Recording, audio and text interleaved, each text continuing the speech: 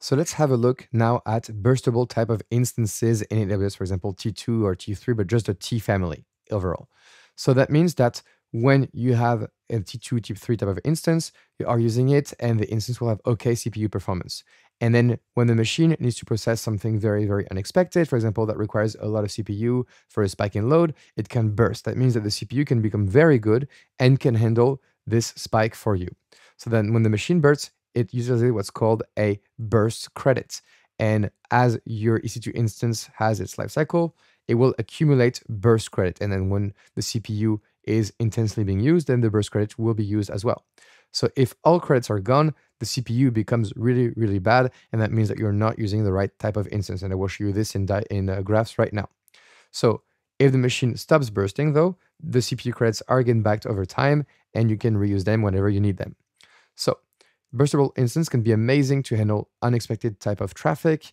And if they're handled correctly, it could be a really, really lifesaver type of instance for you. But if you are having an instance that consistently runs low on credits, then you need to move to a different kind of instance because maybe you're not using the T type of family correctly. So if you have a look, this is from CloudWatch monitoring. As we can see, as soon as the CPU level will spike, then there will be a decrease in the CPU credit balance. So as you can see here, there's a spike in usage of credits, and that means that here the CPU credit balance will go down. And then once the spike stops, then credits are reaccumulated to go back to a different credit balance, okay? So if we look at the credits, different type of instances will earn credits at a different rate. And so as we can see, for a T2 micro, we earn 1 vCPU with a launch credit of 30, and then you earn 6 credits per hour. And the maximum amount of credits you can have is 144. And the baseline performance is 10%. Okay, so what happens when the credits are exhausted? So I did run a little experiment for you to see. So I ran the CPU stress command to peak at 100% CPU utilization on a T2 micro. And then we can see that after all the credits are exhausted, then the actual measured CPU utilization will drop. So let's have a look. This is again from CloudWatch. So I did launch my instance, and then I ran the stress command. As you can see, the CPU utilization skyrocketed and went all the way to 100%.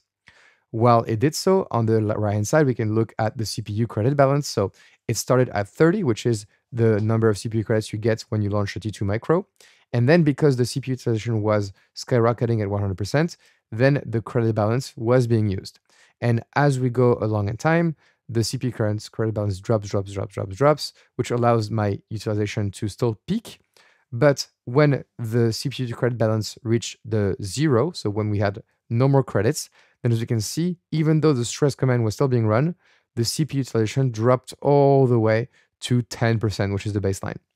And so as we can see now, there is a lower CPU utilization. So when there is no more credit on your CPU, even though you are running your instance at full capacity, the measured CPU utilization will be really low and will not be at 100%, which is a behavior you should know going into the exam. So how can we palliate that? So we have T2 and T3 unlimited, which is to give you an unlimited burst credit balance. So this time you don't have a credit balance, you can just tap into it as much as you want. That means that you're going to pay extra money if you go over the credit balance, but you will not lose in performance. And in case you have a CPU usage that goes over the 24-hour baseline, then you're going to get additional pay for the number of vCPU per hour you're using. So be careful if you have a CPU instance that really always is at 100%, you will not be shown that behavior and you will pay a lot of money. Okay, so be careful and monitor the CPU health of your instances. So this is what I wanted to show you in this graph. So what we can see here is that the CPU utilization right here peaks at 100%, and that we're using the CPU credit usage as well a lot in CloudWatch, okay, 5 credits per hour. And if we look at the CPU credit balance, we started at 0. This is the blue line right here, which means that first we are tapping into this 24-hour period surplus credit balance. So we are tapping into it. And then when we reach 72, which is how many credits we can use in 1 hour for this type of instance, then what went is to the CPU, what got charged in the CPU surplus credit charge, which is a feature of T3 Unlimited or T2 Unlimited, which is that extra CPU balance were given to you and you're paying for those. But it still allows your CPU utilization to remain stable at 100% and give you the performance you need.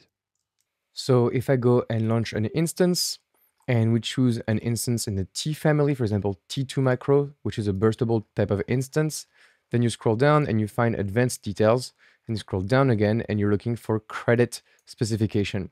And here we have the option to choose the unlimited mode if we wanted to have unlimited burst credit and additional charges may apply, or to use the standard mode to just have standard credits. Okay, and if you don't select anything, then it will go with the default based on the logic of AWS. And finally, if I look at my T2 macro right now and go into monitoring and have a look at the credits. So if I scroll down in here, at the very bottom, I can look at CPU credit usage, so how much CPU credits were being used every hour, as well as my CPU credit balance. And so if I just view this in metrics to give you a larger graph in CloudWatch metrics, as we can see, I started at about 30 credits. And over time, because I have not been using my EC2 instance a lot, I've been accumulating credits. And when I was using my CPU instance, my EC2 instance, then some CPU credits were being consumed here as well. Okay, so that's it for this lecture. I hope you liked it, and I will see you in the next lecture.